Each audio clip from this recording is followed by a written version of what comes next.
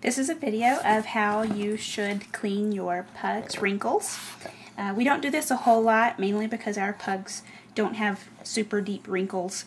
But Sophia tends to have a problem with some just irritation in her wrinkles. So I'll be using a medicated pad, but you'll usually use like a wet washcloth, or I've even heard maybe unscented baby wipes, but just be really careful with those. So what you do is you just kind of go for it. It's not something they really care for, but get in all those wrinkles.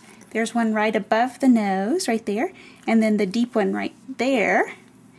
And yeah, there's going to be a few little hairs that come out, but they just need to be wiped out.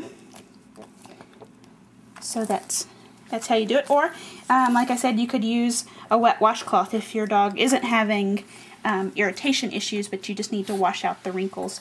I know, it's not too fun. Come here. But just make it fun and happy, because you don't want them to see this as a super bad experience, but just a fun way to keep them clean and healthy. So there you go. Thanks, Sophia.